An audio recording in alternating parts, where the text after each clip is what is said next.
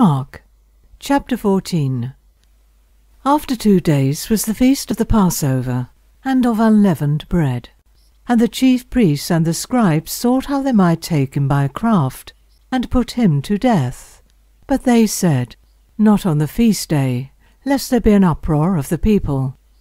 And being in Bethany in the house of Simon the leper, as he sat at meat, there came a woman having an alabaster box of ointment of spikenard, very precious, and she brake the box, and poured it on his head. And there were some that had indignation within themselves, and said, Why was this waste of the ointment made?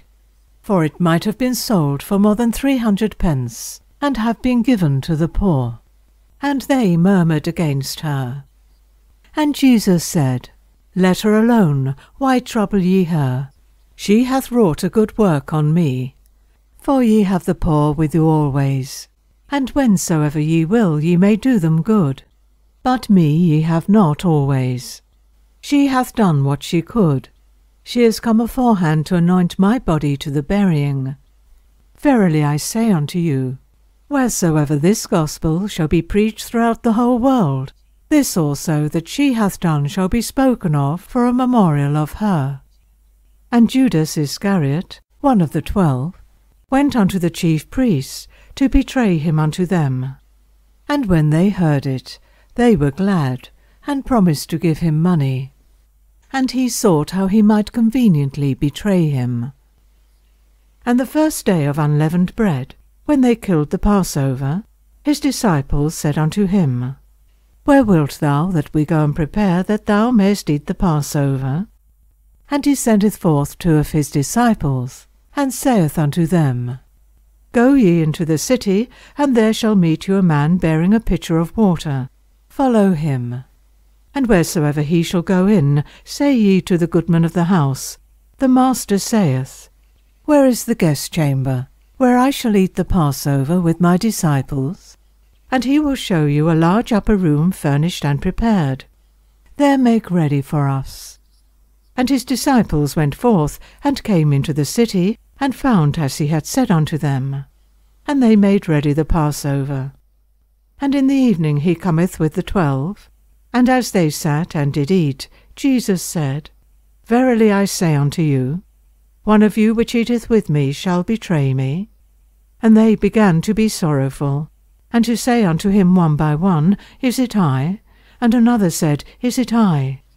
And he answered and said unto them, It is one of the 12, that dippeth with me in the dish. The Son of Man indeed goeth, as it is written of him. But woe to that man by whom the Son of Man is betrayed. Good were it for that man if he had never been born. And as they did eat, Jesus took bread, and blessed, and brake it, and gave to them, and said, Take, eat, this is my body.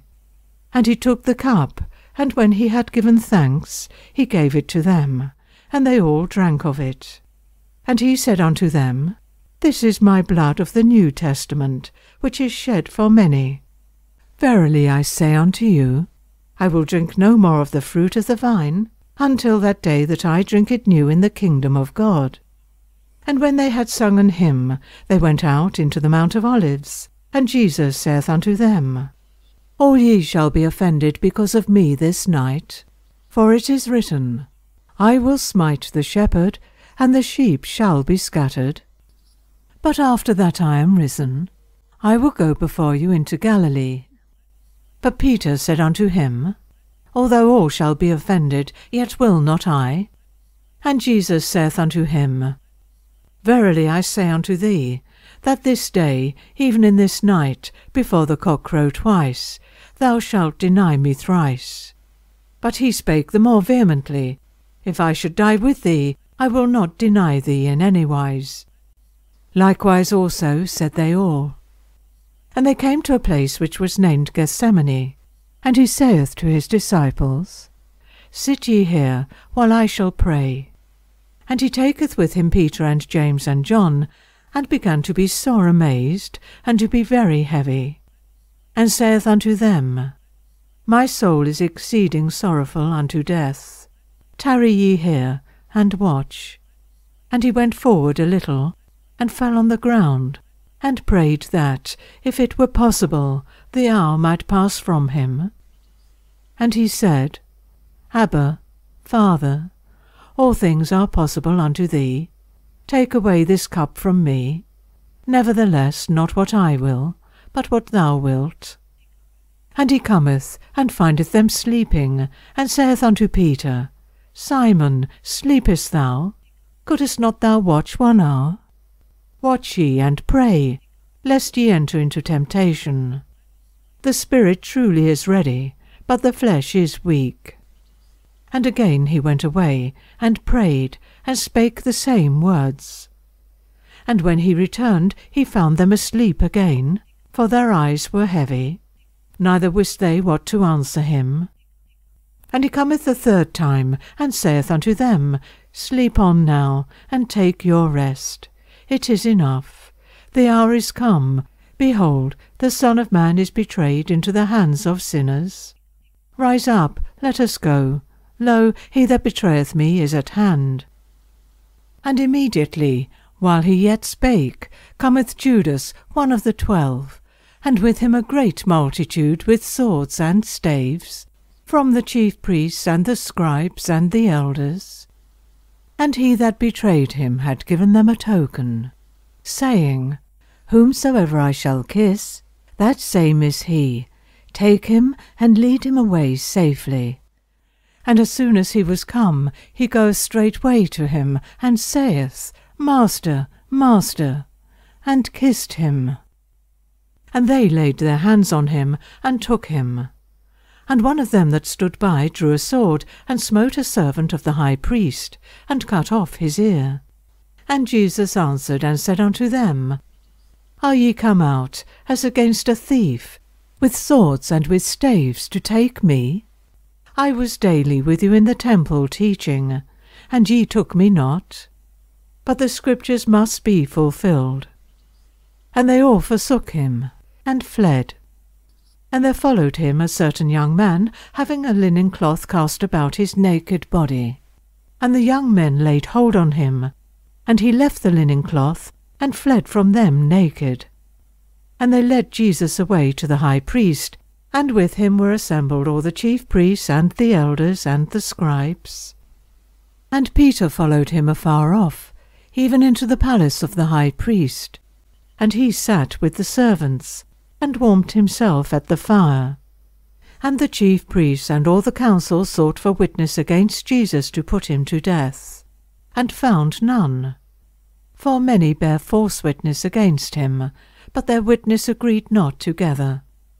And there arose certain, and bare false witness against him, saying, We heard him say, I will destroy this temple that is made with hands, and within 3 days I will build another made without hands. But neither so did their witness agree together. And the high priest stood up in the midst, and asked Jesus, saying, Answerest thou nothing? What is it which these witness against thee? But he held his peace, and answered nothing. Again the high priest asked him, and said unto him, Art thou the Christ, the Son of the Blessed? And Jesus said, I am. And ye shall see the Son of Man sitting on the right hand of power, and coming in the clouds of heaven. Then the high priest rent his clothes, and saith, What need we of any further witnesses? Ye have heard the blasphemy. What think ye?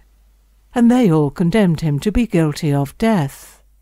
And some began to spit on him, and to cover his face, and to buffet him, and to say unto him, Prophesy. And the servants did strike him with the palms of their hands. And as Peter was beneath in the palace, there cometh one of the maids of the high priest, and when she saw Peter warming himself, she looked upon him, and said, And thou also was with Jesus of Nazareth? But he denied, saying, I know not, neither understand I what thou sayest. And he went out into the porch, and the cock crew. And a maid saw him again, and began to say to them that stood by, This is one of them. And he denied it again. And a little after, They that stood by said again to Peter, Surely thou art one of them, for thou art a Galilean, and thy speech agreeth thereto. But he began to curse and to swear, saying, I know not this man of whom ye speak. And the second time the cock crew. And Peter called to mind the word that Jesus said unto him, Before the cock crow twice, thou shalt deny me thrice. And when he thought thereon, he wept.